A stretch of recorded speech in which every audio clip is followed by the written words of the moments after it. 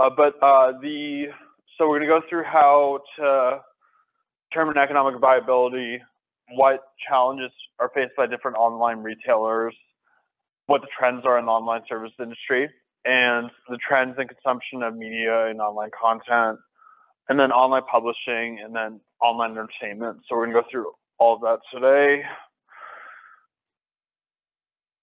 Oh, great. Thanks, Venkash.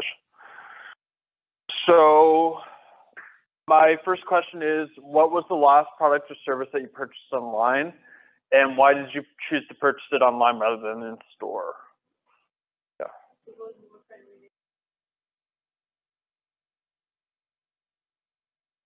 Yeah. Yeah. Okay. Sorry, can you say that again? Sorry. So I ordered my.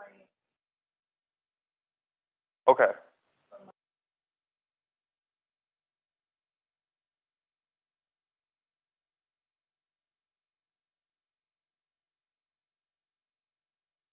Oh, that's great.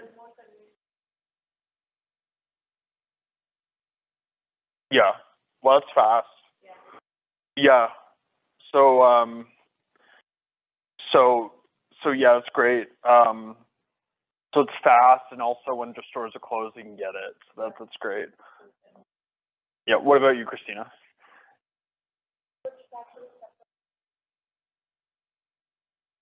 Okay. And so I think.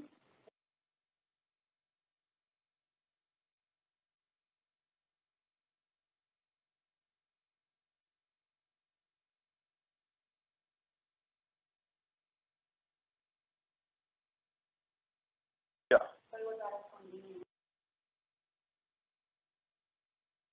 Smart. Yeah. Convenience, speed. Yeah. Like you don't have to go anywhere; it just delivers right to your door. So those are positives. Anyone online want to answer those questions?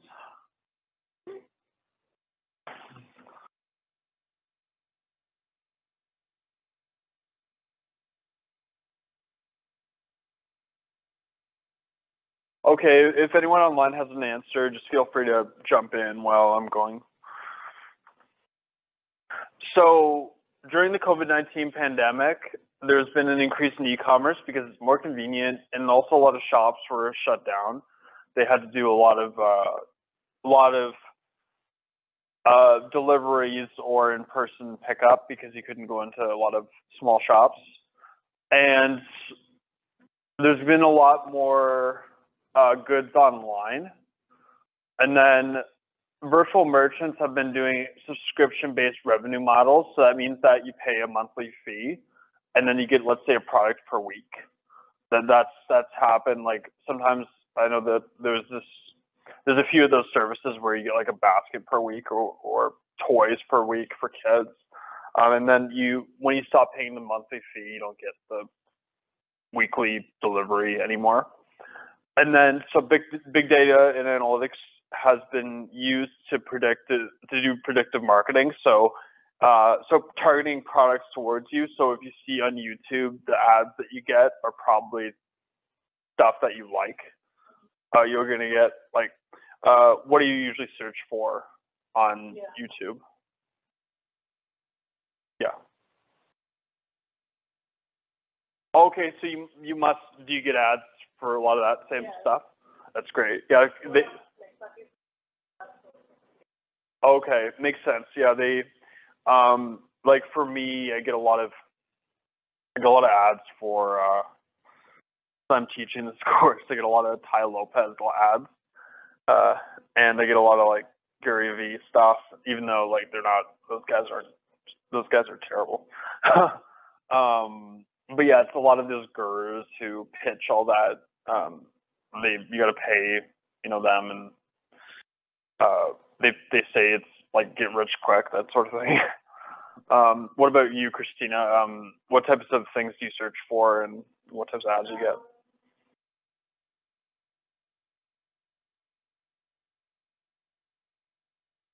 Yeah. Or like any other, like, I was looking at. Yeah. I think that one, like a family.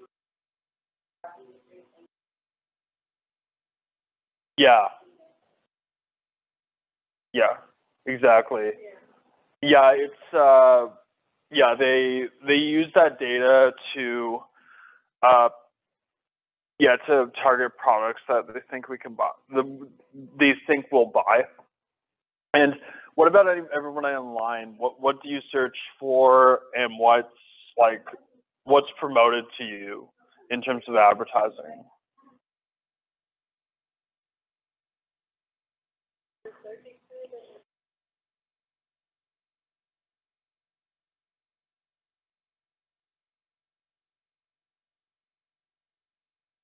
So yeah, if anyone online has any wants, okay. So mainly shoes, clothes, electronics, and great. Okay, excellent. Do they advertise those products towards you uh, after you search for that?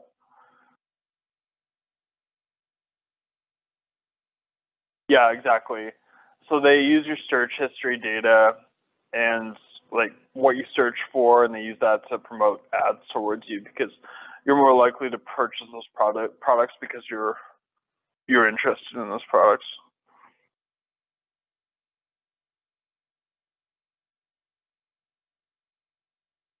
That's great. That's great. So the so about 20% of the U.S. Uh, economy is personal consumption of goods. So that's a good market for promoting products. Yeah, yeah. Also, yeah. Sometimes when we talk, also will start to pop up. Yeah, because they have access to our microphones, and they use that microphone data to target like whatever we're talking about. They'll target an ad towards. Yeah, and yeah, they use that data, and yeah, if you're talking about something, they're going to target an ad towards it. Yeah, and that's why when they always ask, do you consent to providing like for the app to access your like microphone? They always ask that, right? So you gotta allow or deny. Yeah, yeah, exactly. And then a lot of the time the terms of use that they have are way too long, and the they're way too long. No one reads it, and it's got a lot of legal talk, a lot of lawyer talk, and the like people that haven't gone to law school, they can't understand a lot of the vocabulary. So yeah, you just press accept and you don't understand what you just read, which is a problem because like they, I don't know how they get around it because like they need to write it in simple language. Like I think they probably have a lot of leverage over the government, so they can get away with it. But yeah, because they shouldn't be able to get away with it because normal people can't read that stuff. Yeah, like only lawyers can. What? Yeah, I know. Only lawyers can understand that, and yeah, there must be some sort of like yeah, there needs to be a change with that because only lawyers can understand it, and normal people can. Normal people are accepting it, right? So it's definitely a challenge. It's a problem that we have. So here, the retail industry, there's 7 segments. So clothing, durable goods, etc. So clothing, you can make a clothing line if you want. That would be great. You can do yeah, mail order, telephone order. That's that's more. It's kind of like the online retail sector, but it was it's still used, but it was more like before online. You can it's it's a good way to go sometimes. Then so there's the U.S. retail industry is general merchandise, consumer durables, specialty stores, food and beverage, moto, that's the mail order, telephone order, gasoline and fuel, and online retail. So that's the so all of that encompasses the $4.5 trillion of so all of that goes to 4.5 trillion, yeah, per year in the U.S. So 20% of the U.S. economy is all that. Yeah. So then the good thing about internet is that you can find the lowest prices because you just search all of them, and then you figure out, like, you kind of compare them, and you figure out which one's the lowest. And then anyone can go on the internet. Like, it's low cost for entry, low operating costs, and higher efficiency. So you don't have to have a physical store, so it's pretty efficient. Hi. Oh, no problem, no problem. And then, hi. So then it's very easy to enter and very low cost. You don't have to have a physical store to enter, to make an online store. And then this is forcing a lot of physical store merchants out of business because they're competing with these people that have online stores, and these people with the online stores, they have a cost advantage because they don't have to pay as much for operating as these physical stores. So these online store people are kind of getting the physical store people out of business because they're just winning at the cost war. Like, their costs are way lower, so they're winning because the costs are way lower. A lot of this happened a lot in the COVID-19 pandemic because a lot of these stores were closing down, the physical stores, and they couldn't open, so they had to go online, basically. Even though they had that physical space, they couldn't even use it, or it was just kind of, it was there, but no one could go in, and it was not even needed. So they were all pretty much competing online at that point. Now it's different because you can open physical stores now, but back then in 2020, like, online stores every store had to be an online store. Yeah, you had no choice over the matter. Yeah, and because you couldn't open your physical store. And then part of 2021 was like that too. So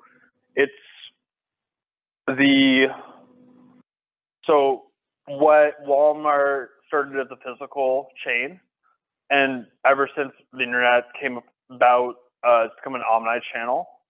So that means that it's virtual and in like physical. So they have a store, like they have a brick and mortar store, and they have a virtual store. So they had to do all those together.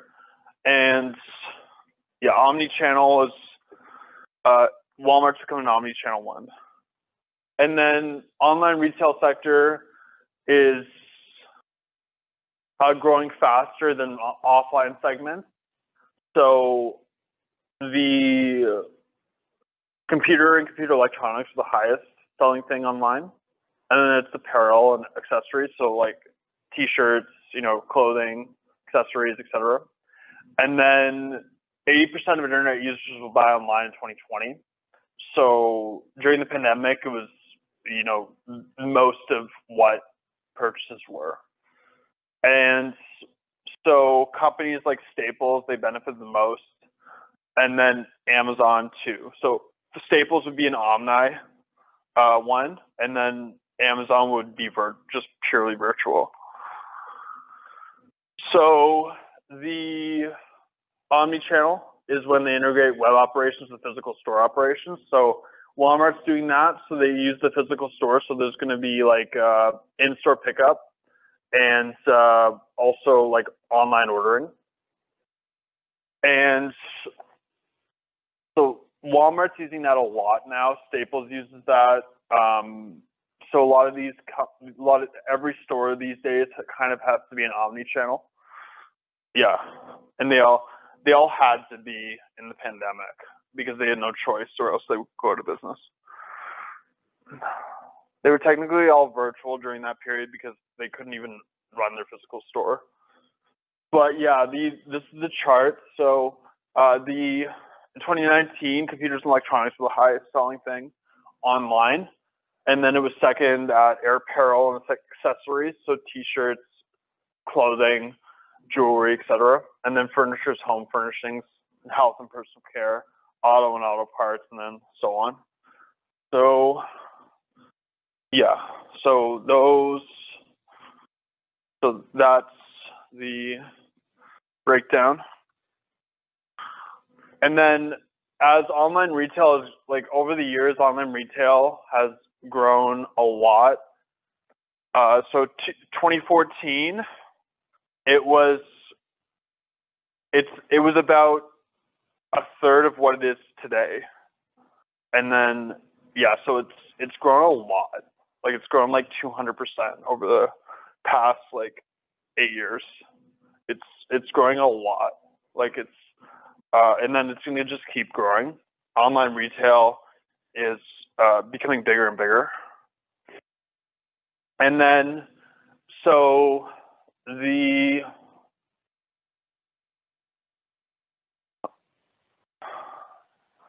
yeah, it's important to minimize costs. And you can do that through a virtual store because you don't have to have a physical location. It can be all online. So that's important. Like you win at a cost point of view compared to physical stores. And you want to be strategic, so you want to have like higher quality product and compete on price with other companies. So yeah, so with an online store, the barriers to entry are very low. They're very low because it's low cost. No one really, like anyone can make an online store. There's no restrictions. But yeah, their power of suppliers, it depends. Like some suppliers have more power, which would be harder for you as a seller. Some would have less power, so it'd be better for you as a seller. Then power of customers. If customers have higher power, then the product might have to be cheaper. So you would make less profit. And higher power customers would be they would have higher power because there's a lot of competition in the market, or they don't need the product as much they don't need the product that much. So that might be an issue for you because you wouldn't be able to price it that high because they can go to somebody else for a cheaper product, or they don't really need it, so they wouldn't purchase it. Yeah, existence of substitute products that would make more competition, so they could just switch to the other guy if your product is not of high quality or not priced where they want. So like a lot of these things are important things in making a store.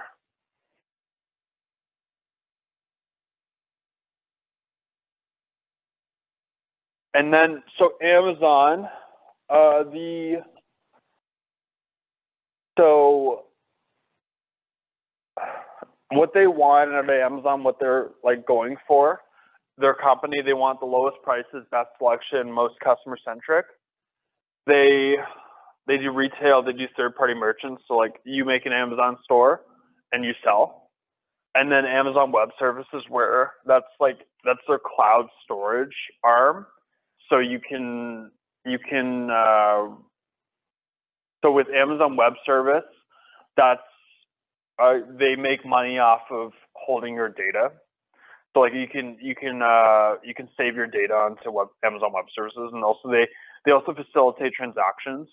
So they do a lot of transaction tracking. So they make a lot of money off of that. They compete a lot with the Oracle on that, and they're growing a lot with revenue, and they're profitable. So they always want to maximize sales volume, lower costs and prices, acquire new companies, and produce more products and services.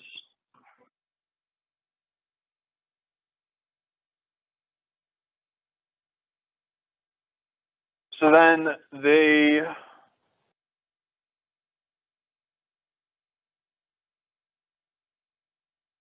want to increase profits for Amazon Web Services and make sustainable profits. Amazon Prime is a good source of revenue for them through subscriptions. And also what they do with the Amazon Prime is that they have movies you can pay per view on. That's another So you pay, let's say $9.99, $4.99 for viewing that movie or TV show. So that's another part of revenue they can have. Like there's the Amazon Prime shows you can watch with a subscription, and then there's other movies and TV on there that you can pay extra for. So they can make a lot of money on that. And then, so they're trying to grow in other ways too. So Amazon will be under virtual merchant where they're fully virtual. Omnichannel is virtual and physical. So Walmart would be under that umbrella. Catalog merchant is very small now, but like LL Bean, Cabela's are under there. And then manufacturer direct would be Apple, Dell, Sony, like any company that would, you buy it right from the manufacturer instead of, yeah. So here, 45% are virtual merchants. So that's a lot of that is Amazon and Shopify. So like, yeah, Amazon, Shopify would be under this 45%. So anything Etsy, Amazon, Shopify, Square, and then omnichannel 31% would be like Walmart and all those other ones. The catalog is very low at 8%. 16% is manufacturer direct, so that's Apple, Dell, and then anything that you get right from the manufacturer. So it's increasingly going more virtual. Yeah. So then so online is the fastest growing retail channel in commerce.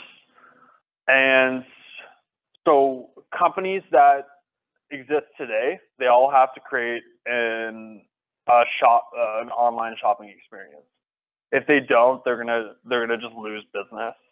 Every business has to have e-commerce channel. So that's very important. Yeah, because and also the good thing about e-commerce for them is that they can use personalization through big data analytics, and that's something you can't do in a physical store because they can't, like, if you walk in, like if I walk into Walmart, they can't be like, oh, hey Michael, here's all this sports equipment, because they don't know who I am. But online they can do that because they know that I like sports and stuff, right? But if I'm going to a physical store, they would never like be coming to me with all the products I like. So like the big advantage of online retailing is that they know what you like, right? Physical store, even if they did that for every customer, it would just seem weird, right? Like they'd just be approaching you and they just know everything about you. That would just be strange. For some reason, we're more okay with it online. For some reason, I think it's because we're not, face to face with a human, so it doesn't feel as concerning. But it's still concerning because they have a lot of data on us. But so the service sector is the largest and most expanding part of economies of advanced industrial nations. That includes doctors, lawyers, accountants, business consultants, and so on. So like I said, with the final project, it's an e-commerce website, but I expanded it to, if you want to do an affiliate marketing website where you do affiliate marketing for your blog, that's fine. Or even if you want to do a service business, like if you want to create a accountant agency where you do taxes for people, you can do that as your final project. You just have to make a website with that. I wanted to expand that because you can do a service business.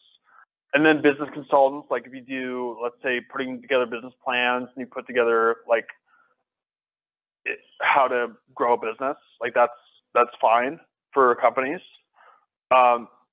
because the service sector is about 80% of US GDP. The 20% is the consumer products that we're talking about. This is 80%. So you could just do a service business if you want to. Like if you have, like, I'll ask the class, what types of skills do you have from, like, what types of skills can you think of that you could provide as a service to people? Like, for me, it's tutoring. Like I do a lot of tutoring. Haircuts. Yeah, that's a good one. Anybody else? Languages, yeah, that's a good one. That's a good one. Yeah, you could be a nutritionist. That's great. Like you could make a haircutting website. You could make, what did you say again? Yeah, you could be a translator. You could be a language tutor. You could be, yeah, you could do all that kind of stuff. You could do a website for that, and then for nutritionists, you could do a website for that. Yeah, what about you?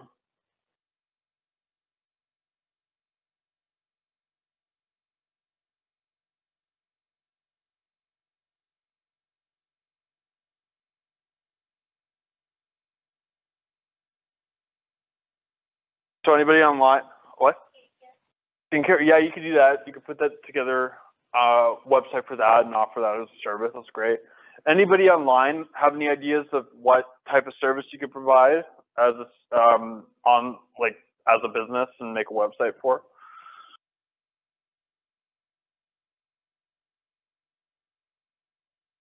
Because this could be your final project if you wanted it to be. Like for your group, you could make a service website if you wanted to do that. And then you could even take that and make it into like find customers while we're doing the project or after.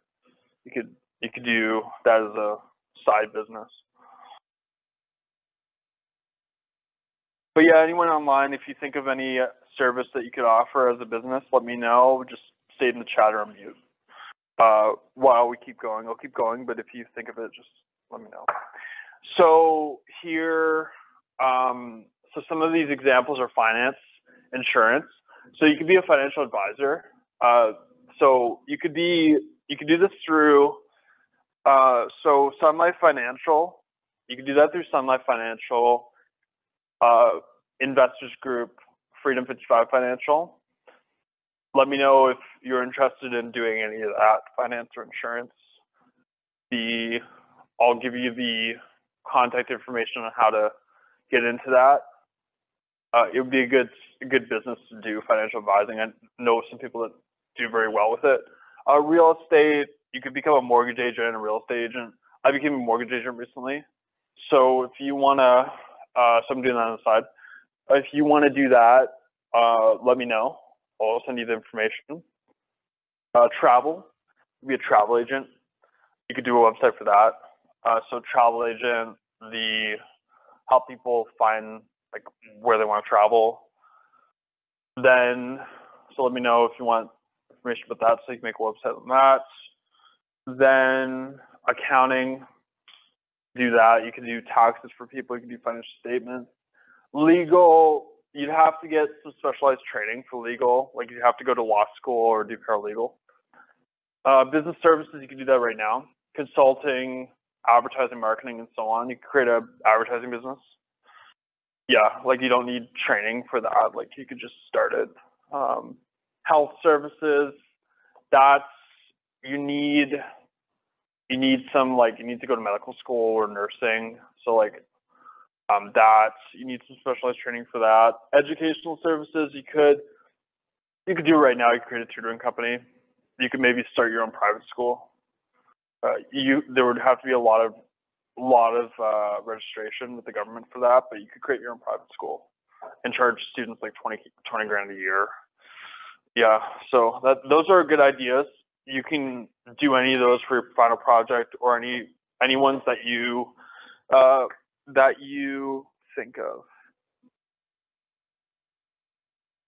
So then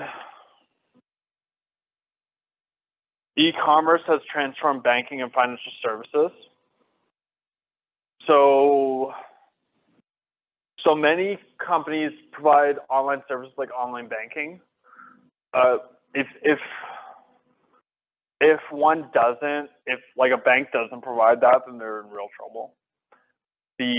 So Laurentian Bank wasn't providing that for the longest time, and that's one of the reasons why they weren't doing very well.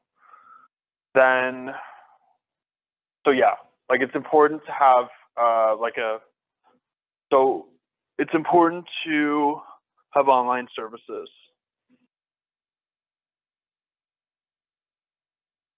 So yeah, 65% of U.S. adults use online banking, and then there's a lot of savings for banks because they don't have to have branches with online banking. And yeah, it's important. Online banking, like Equitable Bank, for example, Equitable Bank, they're based here in Kitchener-Waterloo. They're a great bank, and they don't have any branches. It's all online. So like these banks are springing up where they don't have a branch at all, but they just do it online. Because these days we can do all financial stuff online. So online travel market, you could do this as a service. So like airline tickets, great source of revenue, hotel reservations, car rentals, travel packages. So like getting people that through being a travel agent, that's a good type of service business as well.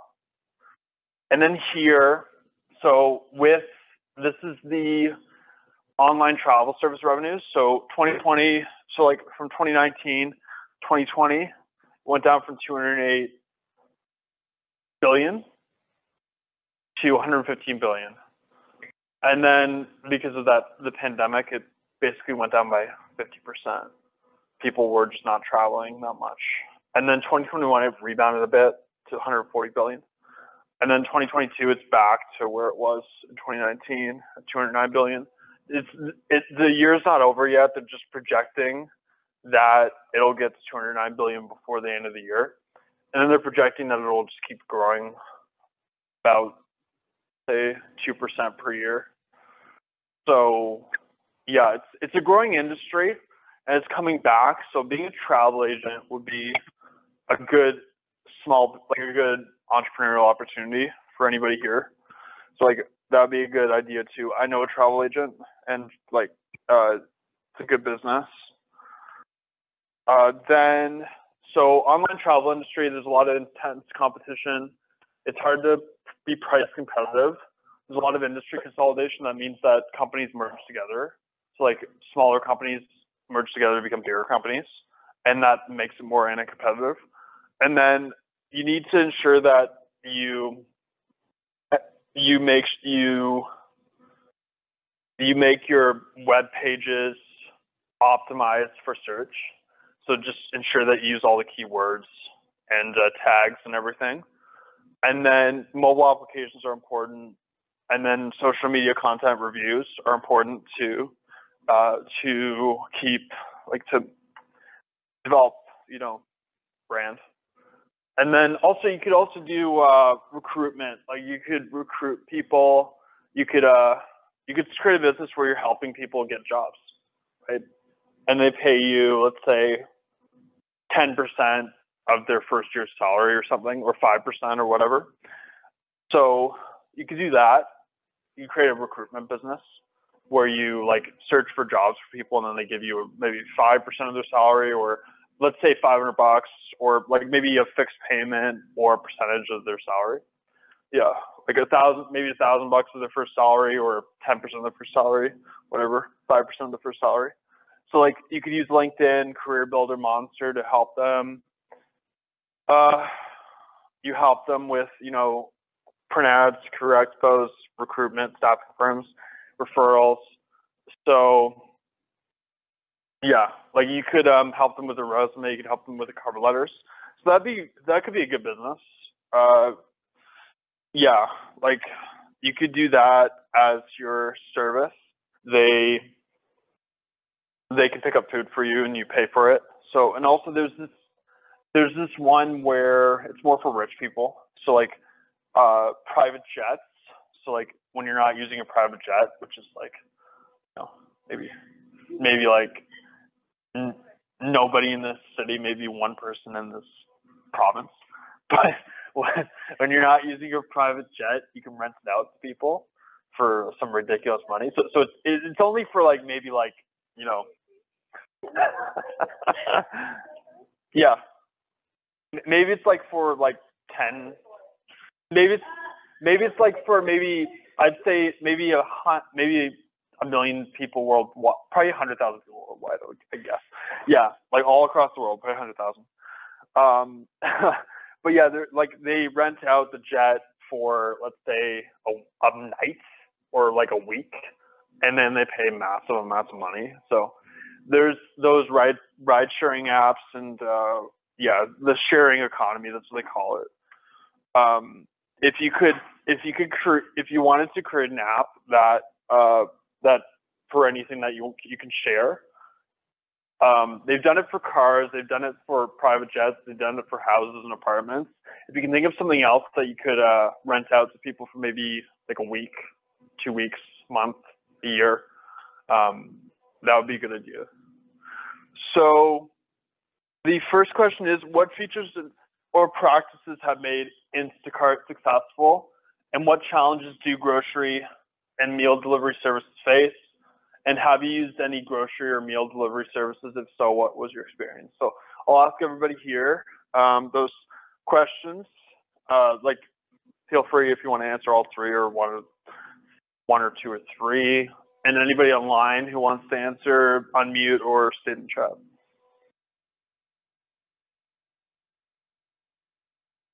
Does anyone have any answer to those ones? Feel free to just do search about Instacart. It's basically you order groceries on Instacart and they send it to you, basically.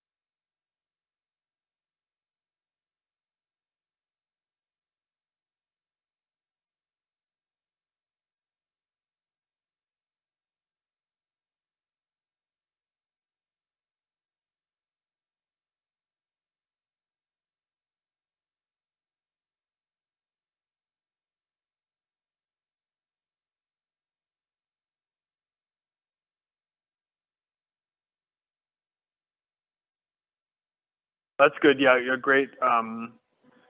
Great. That was good. Yeah,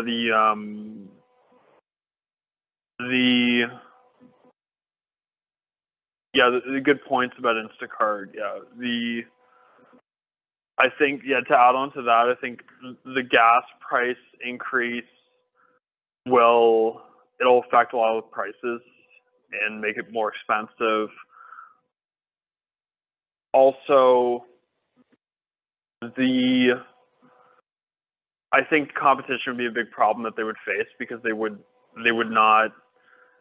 have to reduce their prices and increase their product quality to compete. So those are problems that they'll face. Those would be competitive pressures, and yeah, also substitute items that aren't available at the point. Some won't be available. Yeah, great points. Does anyone else have any? There's somebody in the chat that quick service.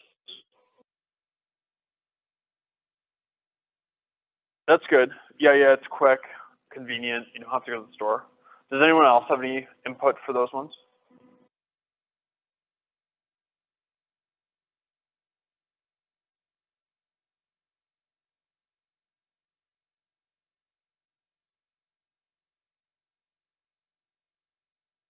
Yeah.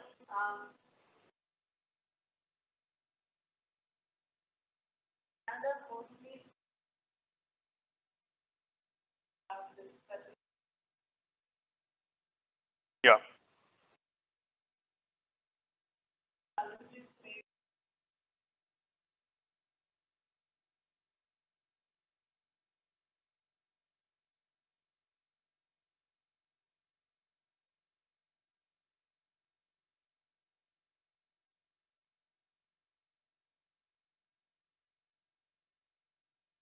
Yeah, good points. Yeah.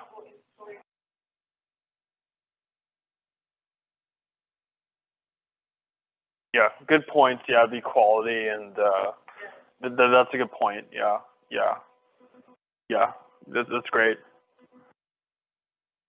Everyone, that's great. So then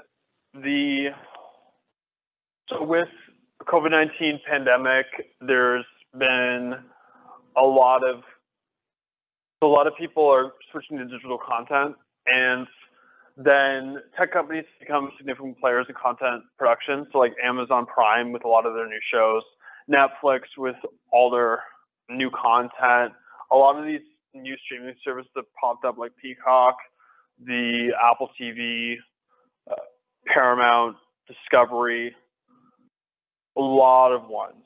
And there's been a lot more competition in the industry, which is a good thing for us consumers because there's a lot more price competition, and that produces more high quality content, and we're getting a lot more value now because Netflix is not a monopoly in the business anymore.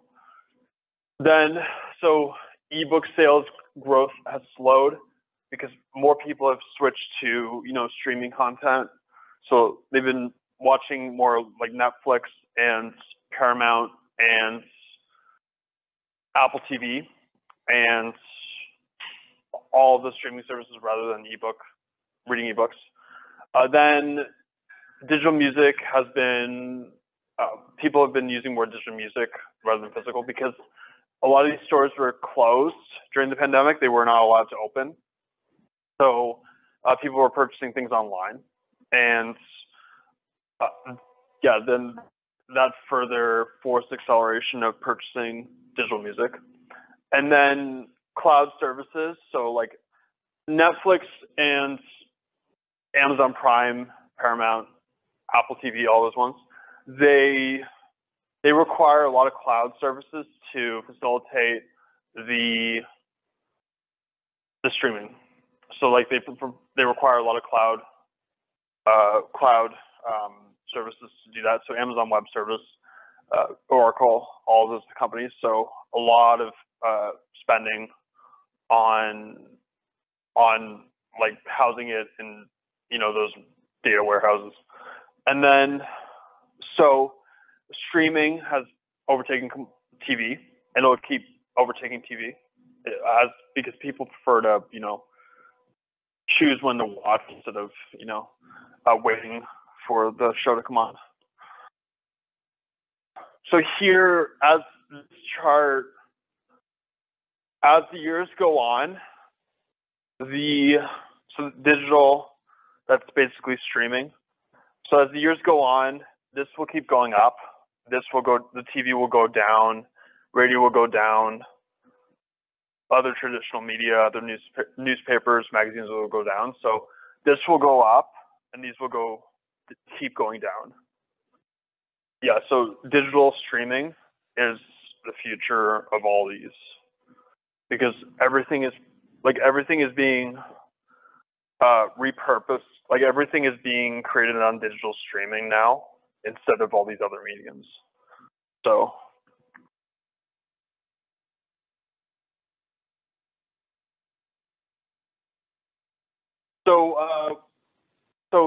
I'm going to ask these questions. What are some of the defining socioeconomic and behavioral patterns of millennials?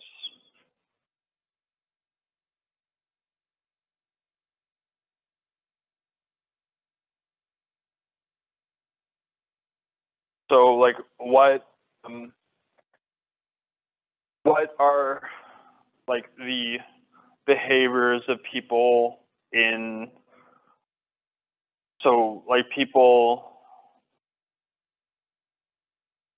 like what are they buying? What are they usually doing with their time? Millennials so definition of millennial, it's about I think it's mid-20s to mid-30s.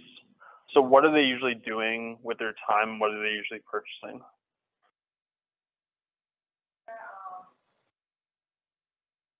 That's true.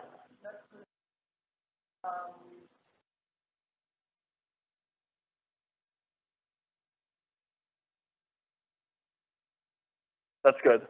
Yeah, agreed. Yeah, that's great. Yeah. Anyone online want to add to that? That was really good. Yeah. Anyone want to add here in the classroom or online to that?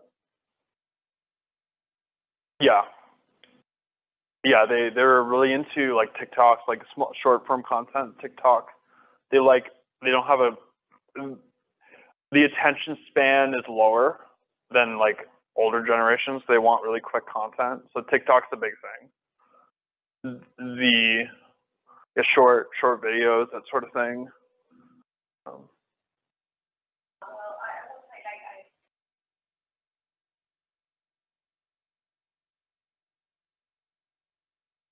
Yeah. Yeah. And especially because I can think that watching Instagram, Yeah. which is short, but all of the things that. Yeah. Yeah, exactly. Yeah, the short, quick content is really, it's really popular these days. Yeah, that's great. That's great. And then, in what ways does evidence contradict stereotypes about millennials' behavior patterns? I think we'll skip that. So, why are millennials so sought after by advertisers? Why do advertisers want to like target millennials?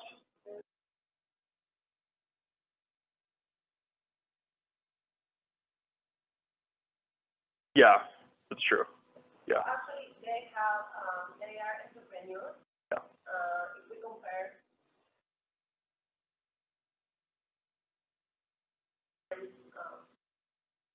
Yeah. On the other side, they like to create business. They're very creative. Yeah, that's a good point. And then, do you self-identify as a millennial? Why or why not? Yeah. Yeah. Exactly. I think the definition is, I think it's 19. Yeah. Yeah. It's like, yeah. So like people, millennials now would be in their mid-20s to mid-30s, I think. So that's good. Yeah. Yeah. It's, yeah, yeah, that's great. Thank you. Thank you, everybody. So does time on the internet reduce time spent with other media?